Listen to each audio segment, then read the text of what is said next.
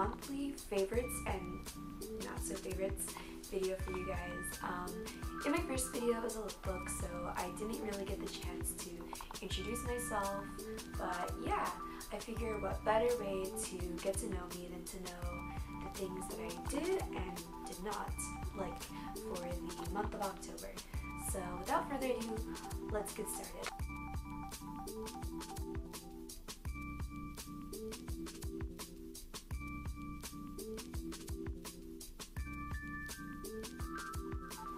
Alright, so the first favorite that I have is this nail polish by Wet n Wild. Oh, actually, these two nail polishes by Wet n Wild. I'm sorry, I'm like so bad at this.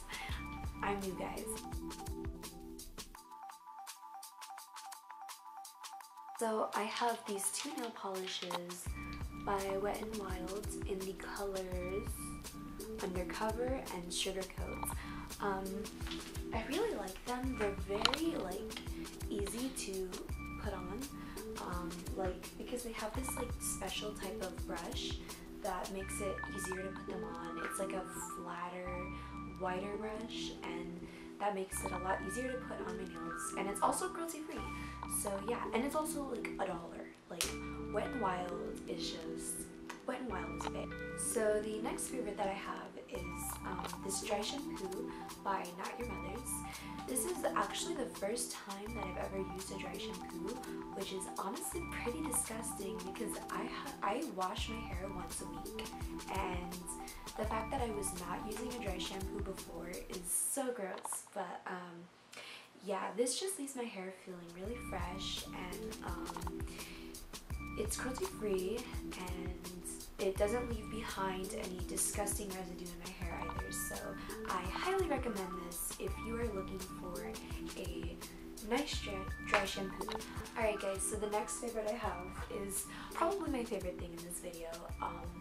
I'm super excited about this. Okay, but anyways, it's this. I know it looks like an e-cigarette or something, but I swear I don't do that shit. But no, this is called the Precision Perfect Trimmer by Philips, and it looks like an e-cig. What can you do? It looks like an e-cig, but if you lift it up, it has this like little razor thing, and it does this. Yeah. I'm super hairy, like low-key, high-key, super hairy. I get hair like all over my legs, all over my arms, all over my tummy, all over my everything, and yeah, this is really good for my mustache and my eyebrows. In the past, I've used like Nair for your face on my mustache, and that's disgusting. I would rather not do that because that's gross, and I haven't really found any wax that like does it well enough without like hurting me. So I don't want to shave, like I don't know, like this is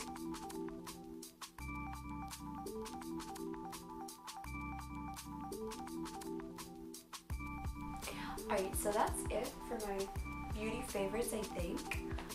So why don't we do beauty dislikes now, because I'm very, very, very excited about this. Okay, so the first thing is it's this shit. Okay, this fucking shit. So you can see this shit. Look at this shit. Okay, it's called Saint Tropez Self Tanning Mousse or something. Okay, I don't fucking know. Okay, so let me give you a little backstory about why I even need to buy this, because I don't self-tan. Like, I'm pasty and I'm proud. Like, I don't care. But the thing is that over the summer I worked the pool as a waitress at a country club. But anyways, so over there I got like the worst farmer's tan in the entire world. I look like Hank Hill, and that was unacceptable. And there was this event I was going to where I needed to wear a tank top, and I didn't want to wear a tank top. Well, I tried the tank top on out with my Hank Hill farmer's tan, and I looked like a fucking idiot. So I was like, alright, let me go and buy some self tanner. And I was broke, and I couldn't find anything that was cruelty free, and I found this What's it even fucking called? Saint Maurice? I don't know. Okay, I looked up online and I found very like misleading stuff. Like I found like I saw that on some websites it was like in this gray area, but then on other websites or blogs or whatever, it did say that it was cruelty free. So I wasn't sure who to believe, but I just bought it anyways. It was like 12 bucks. It was super cheap. I bought it and it didn't do shit to me, honestly. Like, it didn't tan me at all. I still had a farmer's tan. Yeah, it just didn't work. It didn't even work on like anything. It didn't work and it sucks, and don't waste your money like I did. I just had to rock my farmer's tan, you know, like that's just the way life is sometimes. Sometimes you slay, sometimes you don't. Sometimes you look like fucking Hank Hill. Like, Hank Hill can slay. If you were Hank Hill, flaunt that shit. Work it, okay? Like, you are Hank Hill. I'm not even in focus. Okay, so my next beauty dislike is by this. It's by Physicians Formula, and it is their highlighter. I don't know, okay? I bought this Physicians Formula. I don't think I've ever used any of their stuff in the past before, but I wanted to try them out, and I needed a highlighter, so I bought this because it looked so pretty in the store, and I put this on my face, and it literally doesn't do shit. Like, nothing. There is no highlight. The highlight is imaginary. Like, this didn't do anything at all. My friend recommended wetting it, and I did that, and still nothing. I don't know if I'm too pale for this or what, but it just didn't work for me. And if you guys love it, that's great. Like, I'm happy for you, I guess, but it just didn't work for me. And yeah, I guess, I don't know. Yeah, just fuck it. Yeah, I think it just broke. Okay, so next we have something I'm actually even more excited about than my dislikes, and that is my non-beauty favorites or whatever. So for food, or I guess this is food, I have this chai tea latte mix from Trader Joe's, spicy chai tea latte mix. I've just recently gotten into drinking coffee because I'm a college freshman. Like, the addiction needed to start somehow. So it started this month, okay? And I love chai tea lattes. I used to drink them all the time at this old job I used to have. And I just started drinking them again. They're amazing when you are just not feeling it and you're exhausted. This is really good. It doesn't go bad. It smells like heaven. It smells like a little baby, like gingerbread man. And it's amazing. You should definitely get it if you want, like, chai tea latte on the go, like, at all times. It's not even in focus, but I'll, like, do a close-up of it. Yeah. So my next favorite is a book. Ooh, but this is not just any book. This is the Bible. No, I'm just kidding. This is a book called The Intelligent Investor by Benjamin Graham, and I have been interested in investing for a really long time, and I figured that since I'm 18 years old, why not, like, try to learn as much as I can about it now so that I can invest in the future, because I feel like when I get older, like, I will really, really regret not investing. That's just something that I feel like, especially now when I'm young, because the younger you are, like, the more risky you can be with your money because the repercussions are not as great or whatever. So yeah, I am definitely going to start investing, but I really want to read a bunch of books first just because I want to be very knowledgeable. This particular book was really, really helpful to me, and it helped me get, like, a basic understanding of, you know, stock market stuff, you know, like adult stuff. But if you are going to get this book, I would highly recommend getting the updated one with the new commentary by Jason Zweig, I don't know, but yeah, if you do that, like, it'll just make it like a lot easier to understand, because he kind of like puts these little like notes in here that like kind of just help you, because this book was written a very, very long time ago, but this information is like still relevant today. So if you are interested in investing, girl, buy you this book, or boy, like, I don't know, watch my videos. Does anyone even watch my videos? Let's be real. But yeah, if you are interested, like, definitely check this book out. I highly recommend it. Alright, well, that's all the physical stuff I have, but I'm not done. Okay, so now we're gonna go on to other favorites.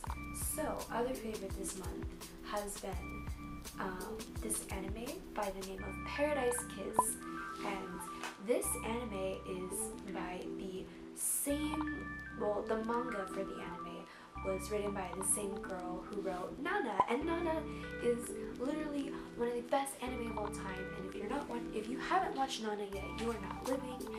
You need to stop what you're doing right now. Go watch Nana, okay? But I decided to give Paradise Kiss a try. It's been on my to-watch list for a very long time, but I just decided to watch it this month, and I really liked it. It's about fashion and like teenage girls shit, yeah, the typical stuff. But honestly, like, I feel like the series, like, I really liked the premise of it, and I really liked an anime about fashion. It's very different. There's not a lot of anime about fashion. If you know of any anime about fashion, please recommend them to me. But I really like the premise of it, but I feel like it could have been delivered better if it had more time to like develop itself, if that makes any sense. I feel like the story moved super fast, and I haven't read the manga, but if the manga's probably like slower, because mangas are always better, but I don't know if the manga's worth reading or not. If you've read the manga, please tell me if I should read the manga as well or not. Just tell me you guys' opinions. But yeah, it was really good. You should watch the show or read the manga if the manga's better. I don't know, but yeah, it's a good show. Alright, so the next favorite is probably like the highlight of my month, let's be real. Okay, so there's this movie called Kizumonogatari, or the series, the Monogatari series, if you know what I'm talking about. But if you don't know what I'm talking about, you're probably looking like, what the fuck is she saying? Like, who is this girl? Okay, but no.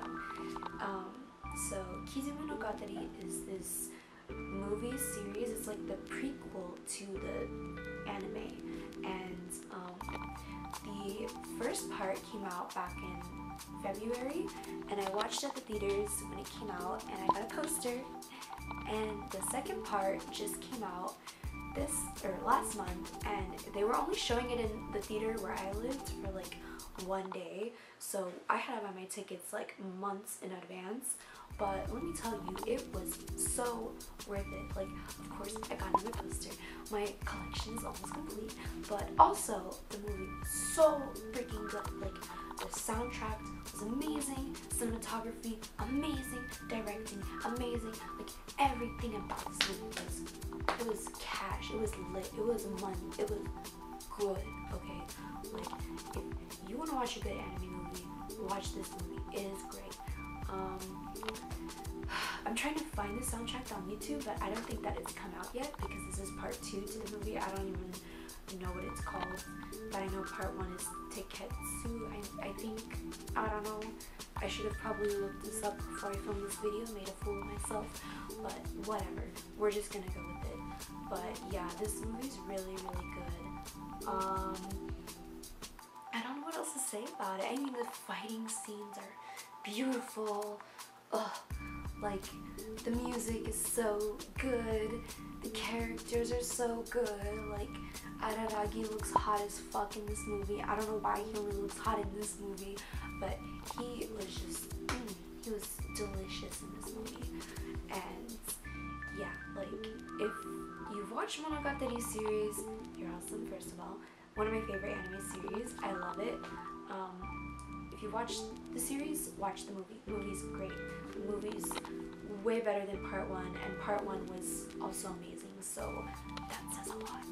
Okay, but I think that's it, guys. Yeah, I guess I'll see you guys in the next video. I don't know what it's gonna be yet. Might be another talking video, might not be. We'll see. But yeah, bye guys.